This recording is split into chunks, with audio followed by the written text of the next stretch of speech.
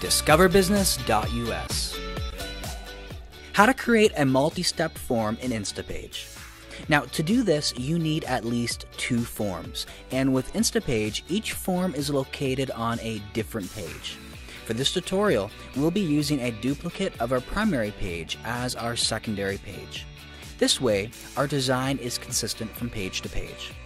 Now to begin, click on Add New and select Forms. Position your form where you'd like it.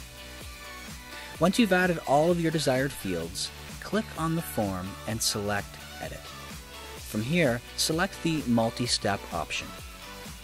You'll be prompted to name the form and include it as part of your multi-step series.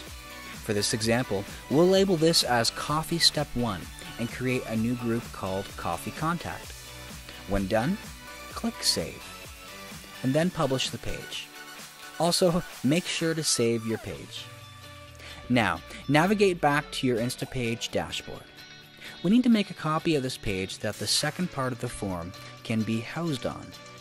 Find the form, click on the drop-down arrow beside it, and select Duplicate. Now, click Edit Page on the new form. Once inside the editor, click on the form and make field changes as you require. When you're done, click Edit and select Multi-Step. Name the form, for example, Coffee Step 2, and select the same group as before, Coffee Contact.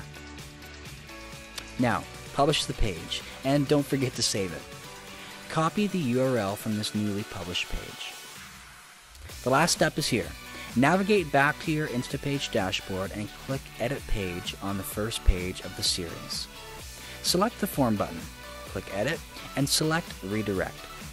Then, under Redirect Page 2, choose Outside URL and paste the URL from the second page. Now, when this button is clicked, users will be directed to the second page, which has the second part of the form. And that's all there is to it. How to create a multi-step form in Instapage.